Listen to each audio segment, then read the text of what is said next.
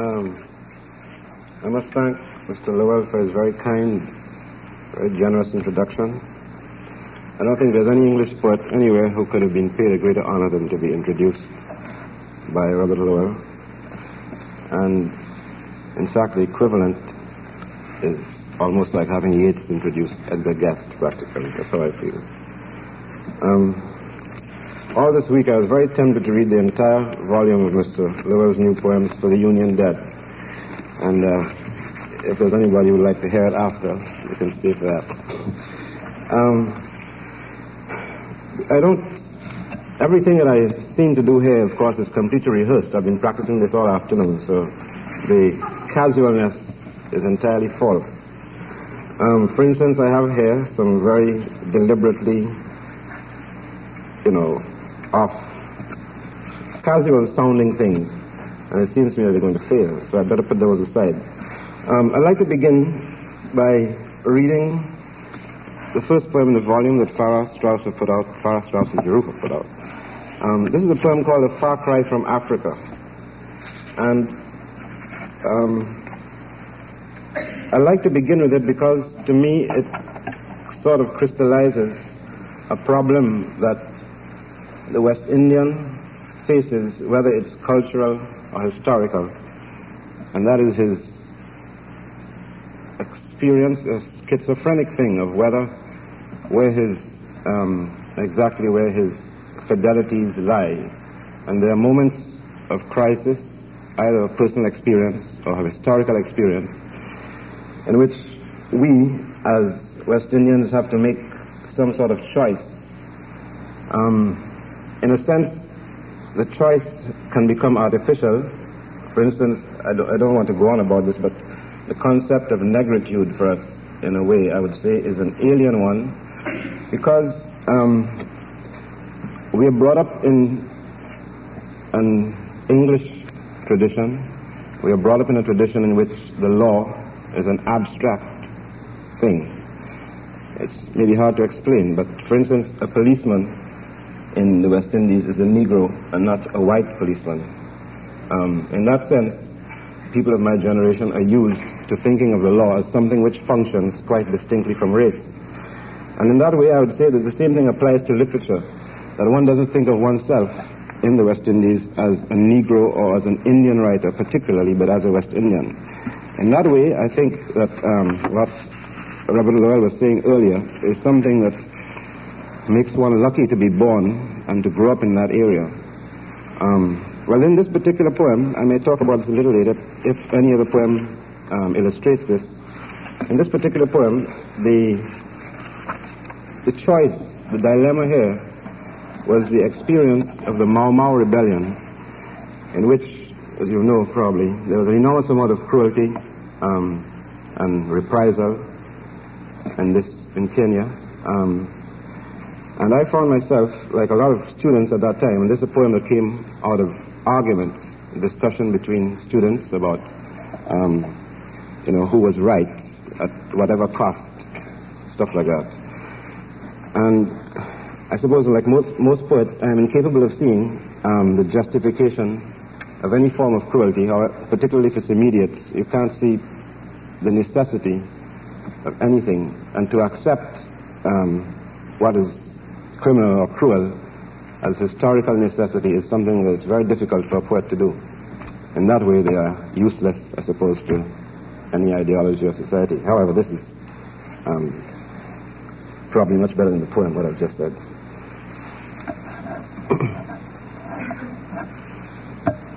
A Far Cry from Africa.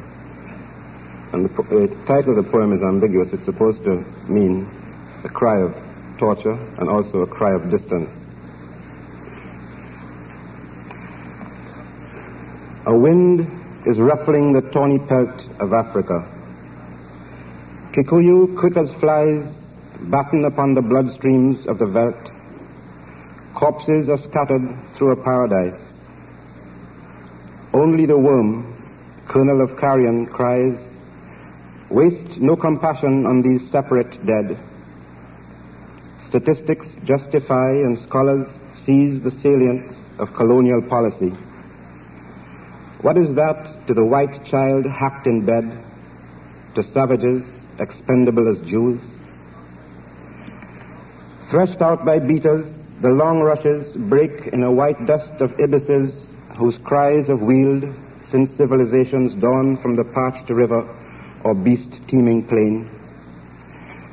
The violence of beast on beast is read as natural law, but upright man seeks his divinity by inflicting pain.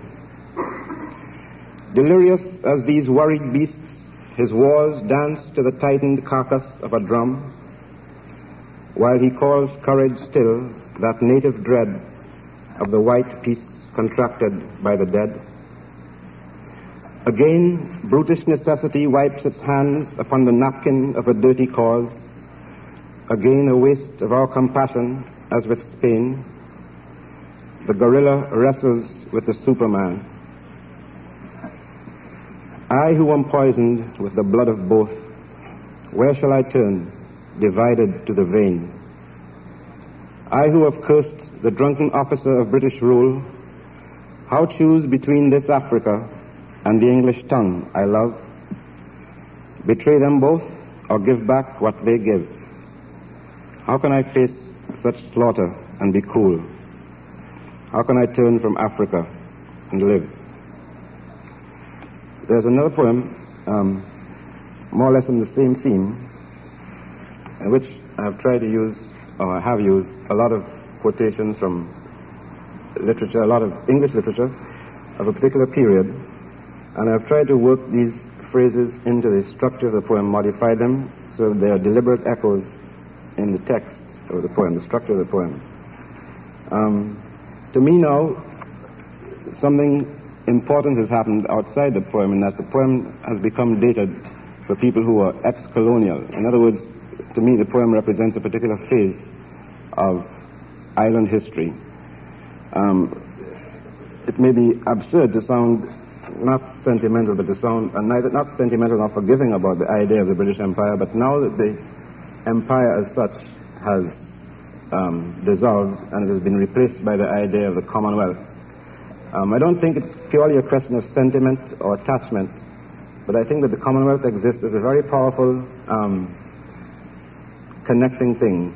I don't want to be known as a Kipling of the Commonwealth or anything like that, but I believe that there is something, purely a question of language and a question of feeling, that joins a lot of English poets together, simply because I think English is a language that we working in common. This poem just describes the ruins of a house in Jamaica, and it relates to the time of the conquest and the exploitation and so on of the English adventurers. And there are a lot of quotations built-in quotations from John Donne, and there's one from Blake, and a modified thing from Shelley. The epigraph is from Thomas Brown's Urn Burial. Ruins of a great house. Though our longest sun sets at right declensions and makes but winter arches, it cannot be long before we lie down in darkness and have our light in ashes. Stones only, the disjecta membra of this great house, whose moth-like girls are mixed with candle dust, remain to file the lizard's dragonish claws. The mouths of those gate cherubs shriek with stain. Axle and coach wheel silted under the muck of cattle droppings. 3 crows flap for the trees and settle, creaking the eucalyptus boughs. A smell of dead limes quickens in the nose the leprosy of empire.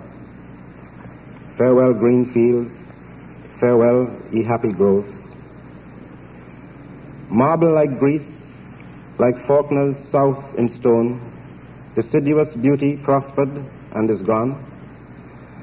But where the lawn breaks in a rush of trees, a spade below dead leaves will ring the bone of some dead animal or human thing, fallen from evil days, from evil times. It seems that the original crops were limes growing the silt that clogs the river's skirt. The imperious rakes are gone, their bright girls gone. The river flows, obliterating hurt. I climbed a wall with the grill ironwork of exiled craftsmen, protecting that great house from guilt, perhaps, but not from the worm's rent, nor from the padded cavalry of the mouse. And when a wind shook in the limes, I heard what Kipling heard, the death of a great empire, the abuse of ignorance by Bible and by sword. A green lawn, broken by low walls of stone, dipped to the rivulet, and pacing, I thought next of men like Hawkins, Walter Raleigh, Drake, ancestral murderers and poets, more perplexed in memory now by every ulcerous crime. The world's green age, then, was a rotting lime whose stench became the Channel Galleon's text. The rot remains with us, the men are gone. But as dead ash is lifted in a wind that fans the blackening ember of the mind, my eyes burned from the ashen prose of dawn. Ablaze with rage, I thought some slave is rotting in this manorial lake. But still the coal of my compassion fought that Albion too was once a colony like ours, part of the continent, piece of the main, nookshotten, rook blown, deranged by foaming channels and the vain expense of bitter faction. All in compassion ends so differently from what the heart arranged, as well as if a manner of thy friends. In the next set of poems, called Tales of the Islands, I was trying to compress with some of the quality of short fiction experiences or portraits recorded as flatly as possible. At many points, I think the writing, although it tries to control itself, takes off into, I have this fault a lot, that there's a terrific urge to try and take off and show off and so on. And this happens in, I think, several of the poems here, but the whole idea of doing this was based, was based on Hemingway's early chapters, those that are used in the early edition of In Our Time, in which, this is in a sonnet construction, something anti-musical, as flat as possible, could be said, and also to try and compress what a short story might have in its quality of plot.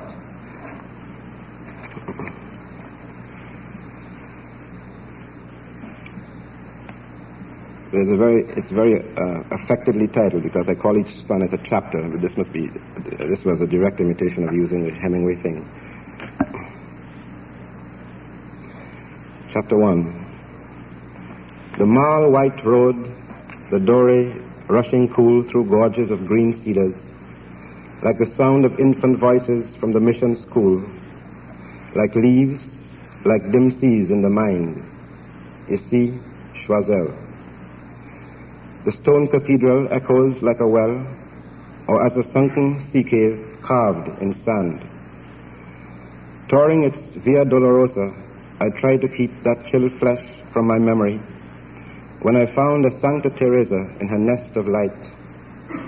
The skirts of fluttered bronze, the uplifted hand, the cherub, shaft upraised, parting her breast, teach our philosophy the strength to reach above the navel.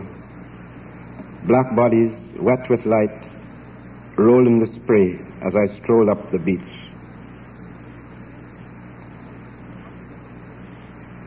Cosimo de Chrétien managed a boarding house. His mama managed him.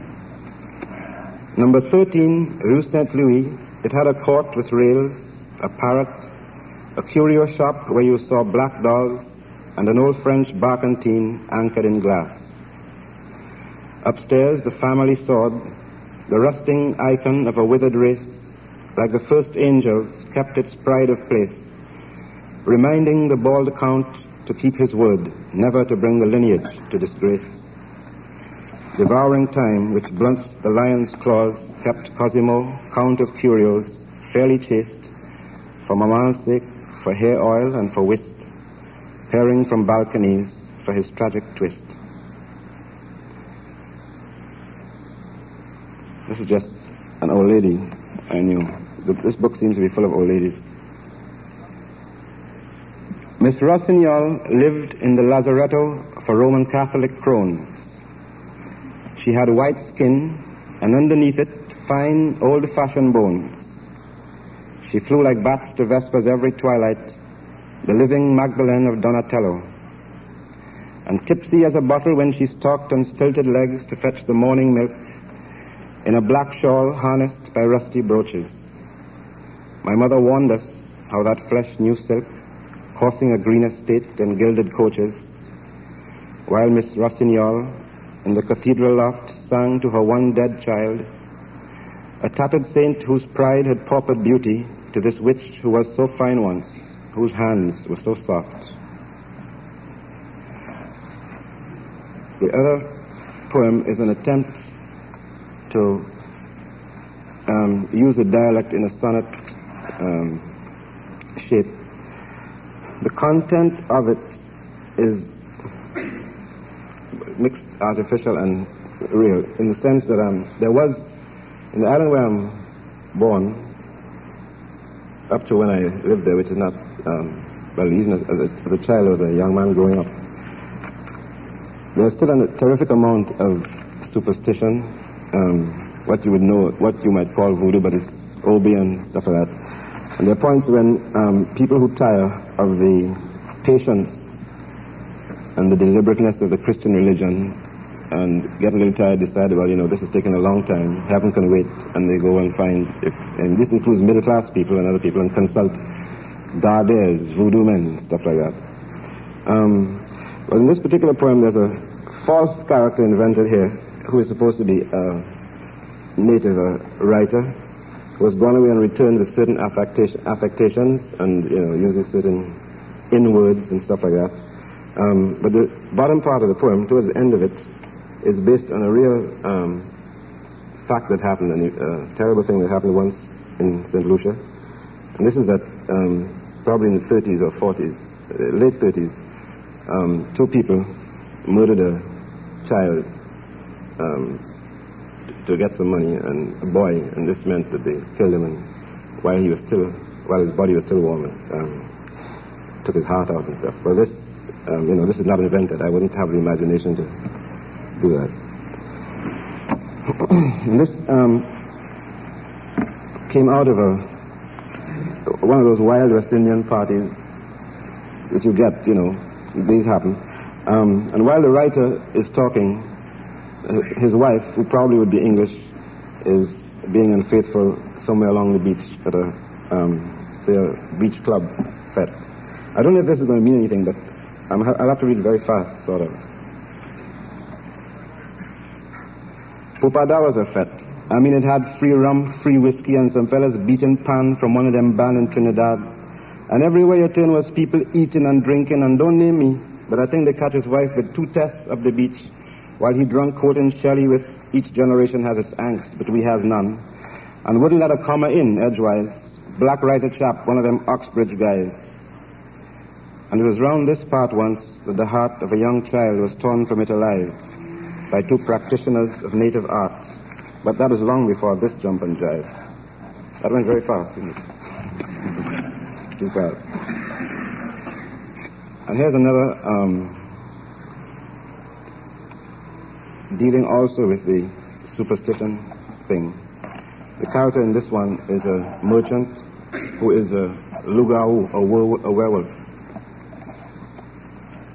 Now he goes around. This is not a real person either, although it's a mixture of rumor about someone.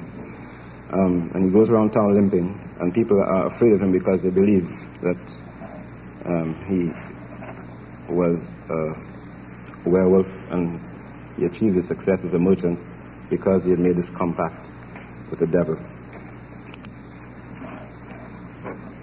A curious tale that threaded through the town through graying women sewing under eaves, was how his greed had brought old Lebrun down, greeted by slowly shutting jalousies when he approached them in white linen suit, pink glasses, cork hat, and tap-tapping cane. A dying man licensed to sell sick fruit, ruined by fiends with whom he'd made a bargain. It seems one night these Christian witches said he changed himself to an Alsatian hound, a slavering lycanthrope hot in a scent. But his own watchman dealt the thing a wound which howled and lugged its entrails, trailing wet with blood, back to its doorstep, almost dead.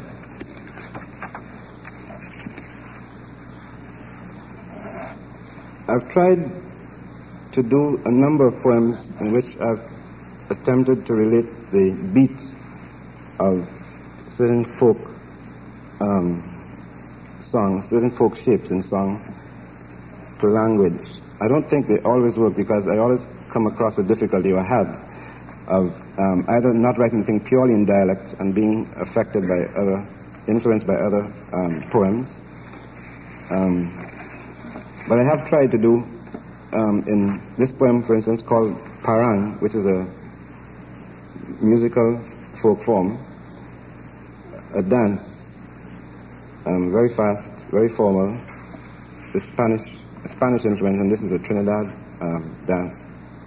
And the person who is speaking here, the character talking, is a second fiddler, in the sense that he is not the most successful of the musicians, and I've thought of him as, while he's playing and performing competently enough, as regretting that he has devoted all of his time to, I suppose what the equivalent would be to developing his art instead of life.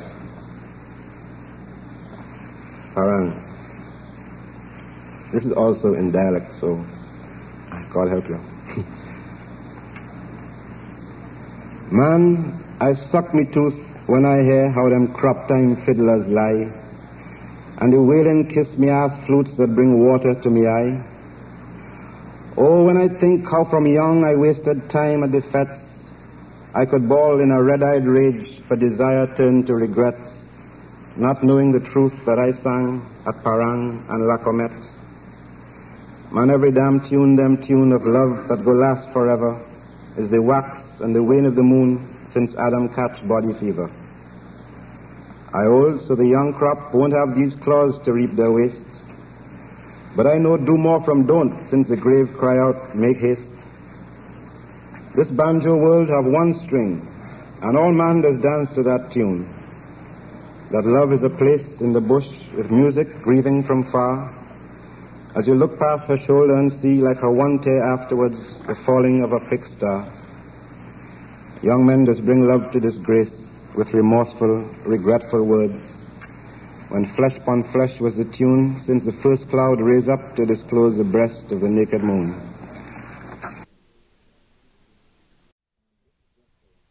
This is just I think, a self-explanatory poem. A lesson for this Sunday. The growing idleness of summer grass, with its frail kites of furious butterflies, requests the lemonade of simple praise, in scansion gentler than my hammock swings, and rituals no more upsetting than a black maid shaking linen as she sings the plain notes of some Protestant hosanna, since I lie idling from the thought in things, or so they should, until I hear the cries of two small children hunting yellow wings, who break my Sabbath with the thought of sin. Brother and sister with a common pin, frowning like serious lepidopterists. The little surgeon pierces the thin eyes. Crouched on plump haunches, as a mantis preys, she shrieks to eviscerate its abdomen. The lesson is the same. The maid removes both prodigies from their interest in science. The girl in lemon frock begins to scream as the maimed, teetering thing attempts its flight. She is herself a thing of summery light, frail as a flower in this blue August air, not marked for some late grief that cannot speak. The mind swings inward on itself in fear, swayed towards nausea from each normal sign, heredity of cruelty everywhere, and everywhere the frocks of summer torn, the long look back to see where choice is born, as summer grass sways to the sight's design. The next poem is something I had always felt like doing, which is just a purely, I suppose just a poem of praise, and that's all. It's a description of the yachts at harbor on a Sunday morning in the West Indies. A sea shanty.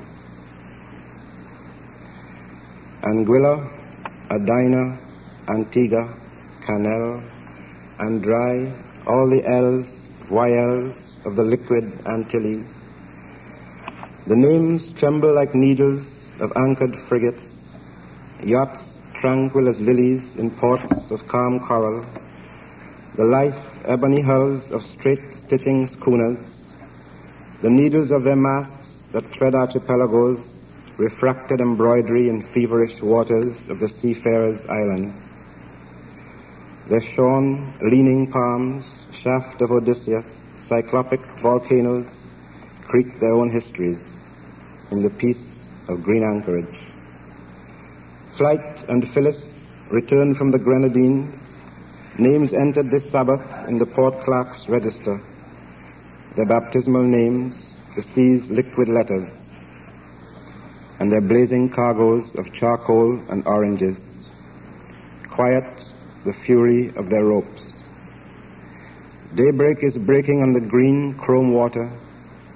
The white herons of yachts are at Sabbath communion. The histories of schooners are murmured in coral, their cargoes of sponges on sand spits of islets, barks white as white salt of acrid St. Martin, hulls crusted with barnacles, holds foul with great turtles, whose shipboys have seen the blue heave of Leviathan, a seafaring, Christian, and intrepid people. Now an apprentice washes his cheeks with salt water and sunlight. In the middle of the harbor, a fish breaks the Sabbath with a silvery leap. The scales fall from him in a tinkle of church bells. The town streets are orange with the weak-ripened sunlight. Balanced on the bowsprit, a young sailor is playing his grandfather's shanty on a trembling mouth organ. The music curls, dwindling like smoke from blue gullies to dissolve near the mountains.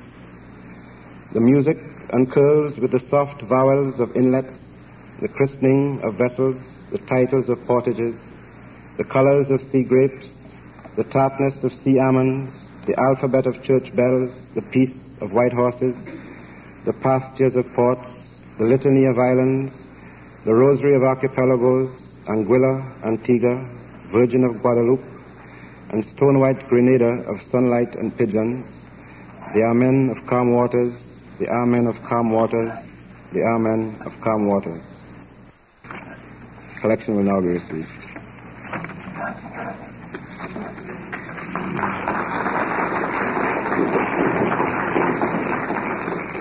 No calm waters.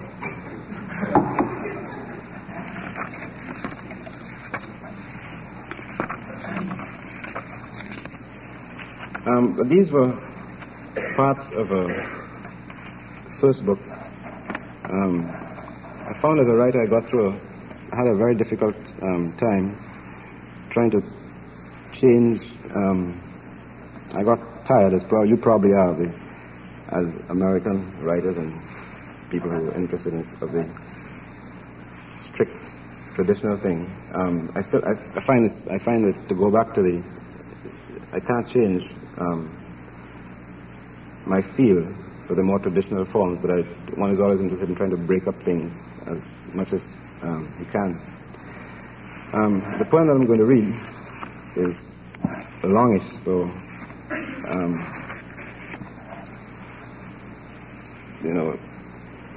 But I don't know if it comes off. But I think for me, it's important in the sense that I was trying to get over something, to cross over a part of my work, to get into another side.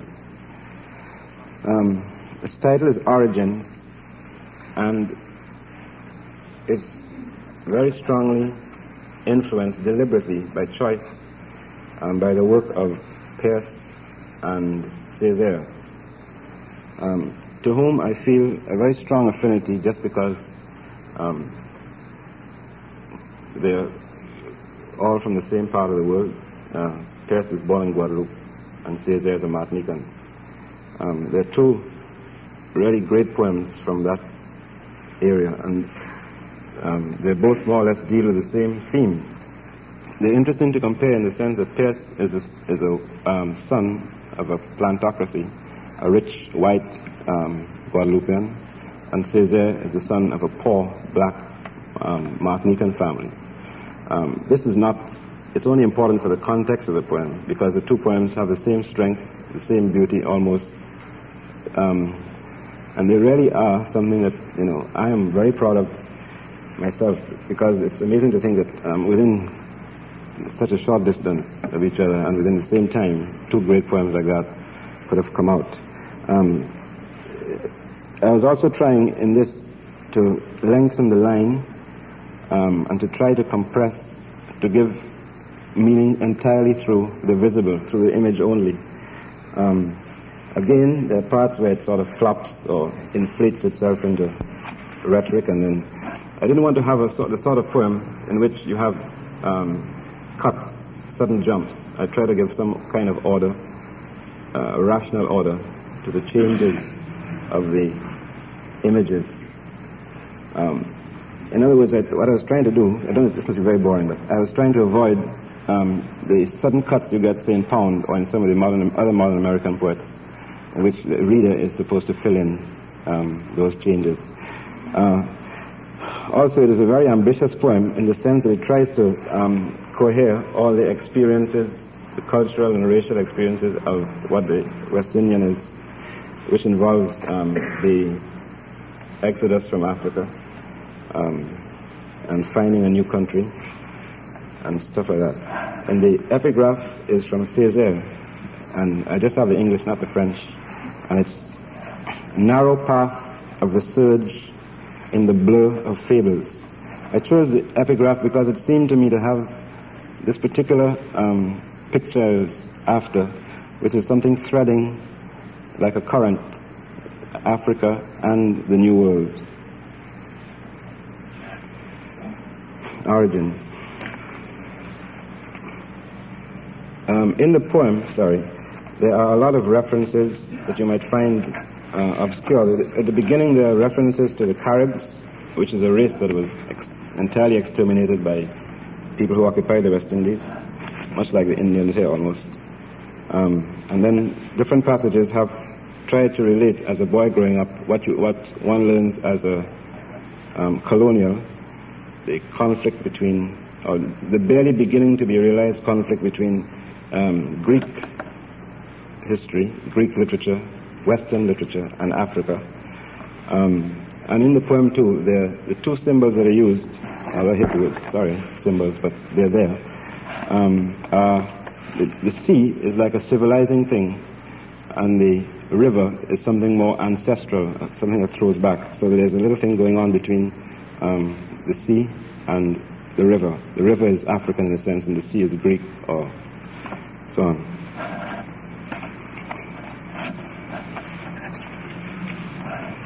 Origin.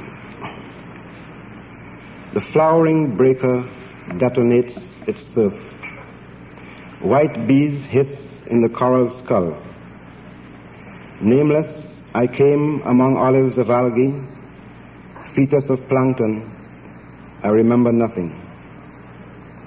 Clouds, log of Colon, I learnt your annals of ocean, of Hector, bridler of horses, Achilles, Aeneas, Ulysses, but of that fine race of people which came off the mainland to greet Cristobal as he rounded Iquitos, blank pages turn in the wind. They possessed, by Bulbrook, no knowledge whatever of metals, not even of gold. They recognized the seasons, the first risings of the Pleiades, by which signs they cultivate, assisted by magic. Primitive minds cannot grasp infinity. Nuage in lazy volumes rolled, swallowed in the surf of changing cumulus, their skulls of crackling shells crunched underfoot. Now, when the mind would pierce infinity, a gap in history closes like a cloud. Memory in sackcloth uncoils its odor of rivers, of Egypt embalmed in an amber childhood. In my warm malarial bush bath, the wet leaves leached to my flesh. An infant Moses, I dreamed of dying. I saw paradise as columns of lilies and wheat-headed angels. Between the Greek and African pantheon, lost animist are rechristened trees. Caduceus of Hermes, the constrictor round the mangrove. Dorad, their golden mythological dolphin, leapt, flaking light as once for Orion, for the broken archipelago of wave-browed gods. Now the Sibyl Iona, mother of memory, bears in her black hand a white frangipani with berries of blood. She gibbers with the cries of the Guinean Odyssey. These islands have drifted from anchorage like gommiers loosened from Guinea, far from the childhood of rivers. O clear brown tongue of the sun-warmed, sun-wooded trumasse of laundresses and old leaves, and winds that buried their old songs in archives of bamboo and wild plantain, their white sails bleached and beaten on dry stone, the handkerchiefs of adieu and bye-bye. O sea, leaving your villages of cracked mud and tin, your chorus of bearded corn in tragic fields, your children like black rocks of petrified beginnings, in whose pot-bellied drought the hookworm boils, cherubim of glaucoma and gonorrhea.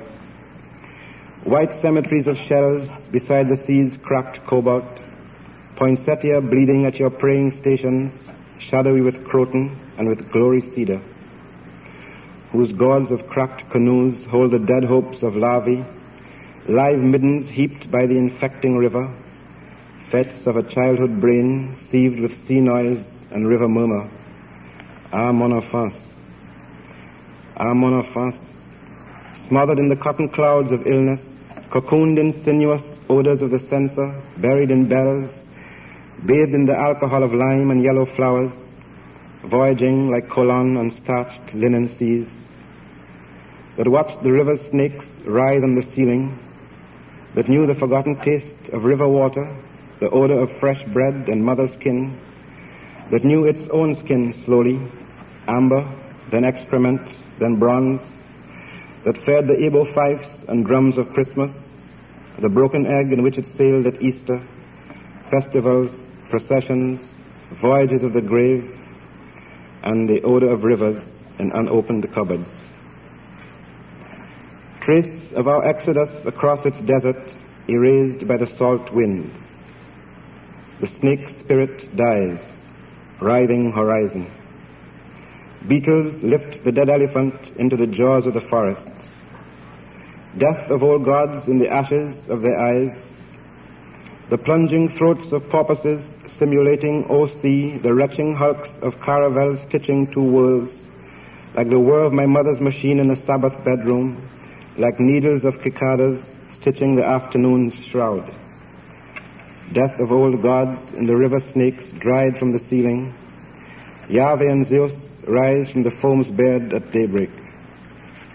The mind among Sirach seeks its mythopoeic coast, seeks, like the polyp, to take root in itself.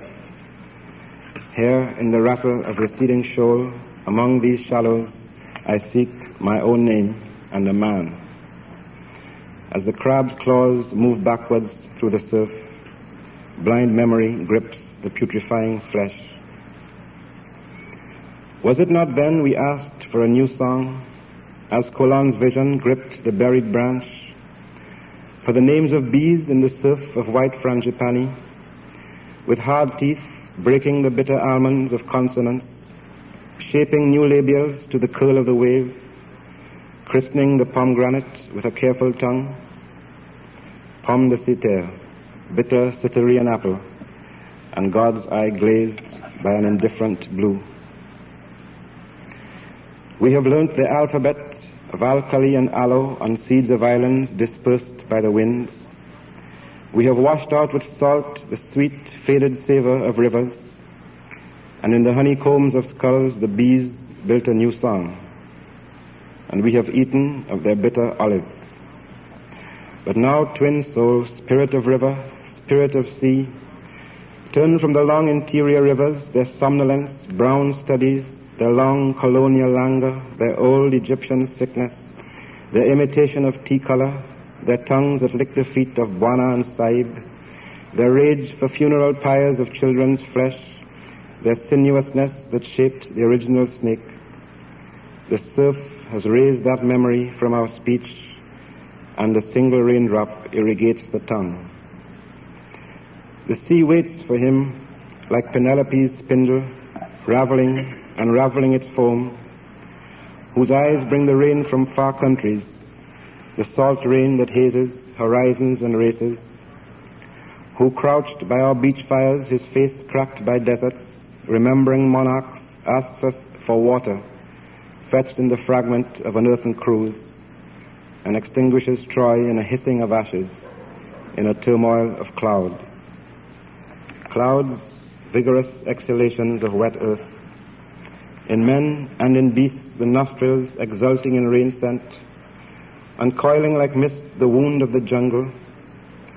We praise those whose back on hillsides buckles on the wind to sow the grain of Guinea in the mouths of the dead, who hurling their bone-needled nets over the cave mouth harvest ancestral voices from its surf, who, lacking knowledge of metals, primarily of gold, still gather the coinage of cowries, simple numismatists, who kneel in the open sarcophagi of cocoa to hallow the excrement of our martyrdom and fear, whose sweat, touching earth, multiplies in crystals of sugar, those who conceive the birth of white cities in a raindrop and the annihilation of races in a prism of the dew.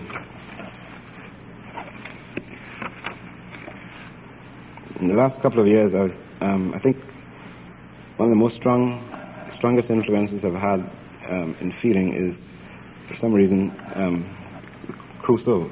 Not Defoe's book particularly, but I think it's the film of Buñuel that I saw that really, began it. And of course, the island of Tobago is, I don't think it's the right one. The island of Tobago near Trinidad is reputed to be the place where at least the tourist board thinks so. And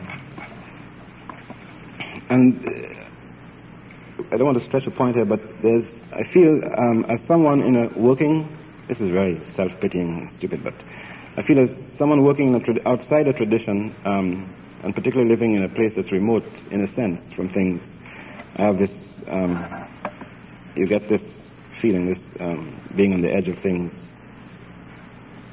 The character in this is a combination of Crusoe and an old man.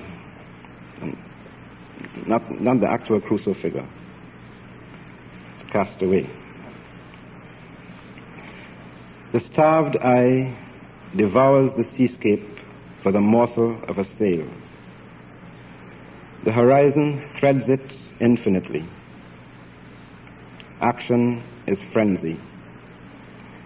I lie sailing the ribbed shadow of a palm, afraid lest my own footprints multiply. Blowing sand, thin as smoke, board shifts its dunes. The surf tires of its castles like a child. The salt green vine with yellow trumpet flower, a net inches on nothing. Nothing, the rage with which the sandfly's head is filled. Pleasures of an old man. Morning, contemplative evacuation, considering the dried leaf, nature's plan.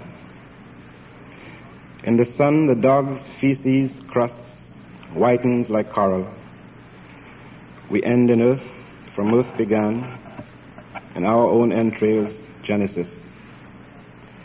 If I listen, I can hear the polyp build, the silence thwanged by two waves of the sea. Cracking a sea louse, I make thunder split. Godlike, annihilating Godhead, art, and self, I abandon dead metaphors, like the almond's leaf-shaped heart, the ripe brain rotting like a golden nut, hatching its babble of sea lice, sandfly, and maggot, that green wine bottle's gospel, choked with sand, labeled a wrecked ship, gnarled seaward, clenched and nailed like a man's hand. This is another sea poem. Tarpon. At Cedros, thudding the dead sand in spasms, the tarpon gaped with a gold eye, drowned thickly, thrashing with brute pain this sea I breathe. Stilled, its bulk screwed to the eye's lens, slowly sought design. It dried like silk, leisurely, altered to lead. The belly, leprous, silver, bulged like a coal shanker for the blade. Suddenly it shuddered in immense doubt, but the old jaw, gibbering, divulged nothing but some new filaments of blood. For every bloody stroke with which a frenzied fisherman struck its head, my young son shook his head. Could I have called out not to look simply at the one world we shared? Dead and examined in detail, a tarpon's bulk grows beautiful. Bronze with a brass green mold, the scales age like a corselet of old coins. A net of tarnished silver joins the back's deep sea blue to the tail's wedged tapering Y. Set in a stone triangular skull, ringing with gold, the open eye is simply, tiringly there. A shape so simple, like a cross, a child could draw it in the air.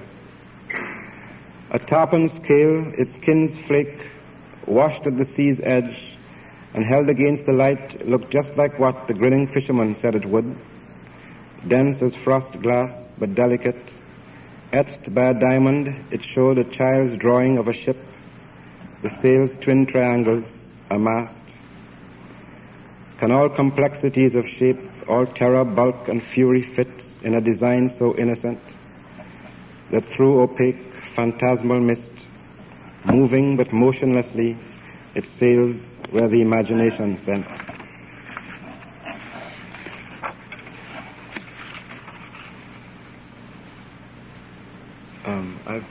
I have no idea what time it is. I don't know. I said, I'll just read 2 or 3 more.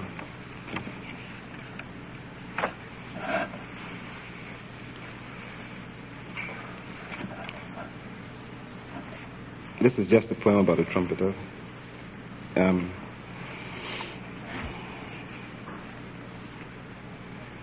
Old Eddie's face, wrinkled with river lights, looked like a Mississippi man's.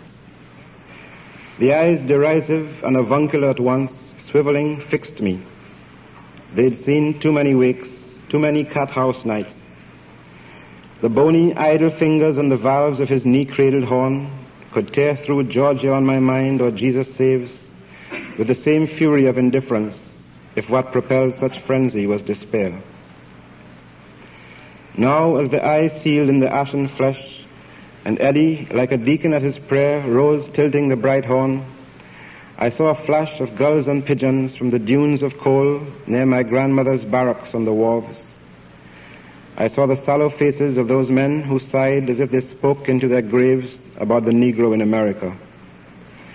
That was when the Sunday comics sprawled out on her floor, sent from the States, had a particular odor, a smell of money mingled with man's sweat. And yet if Eddie's features held our fate, secure in childhood, I did not know then a Jesus ragtime or gut bucket blues to the bowed heads of lean, compliant men back from the States in their funereal surge, black, rusty Hamburgs and limp waiters' ties, With honey accents and lard-colored eyes was Joshua's ram's horn wailing for the Jews of patient bitterness or bitter siege. Now it was that as Eddie turned his back on our young crowd, out-fetting, swilling liquor, and Blue, eyes closed, 1 foot up, out to sea, his horn aimed at those cities of the Gulf, Mobile and Galveston, and sweetly meted the horn of plenty through a bitter cup, in lonely exaltation, blaming me for all whom race and exile have defeated, for my own uncle in America, that living there I never could look up. Thank you, Reverend.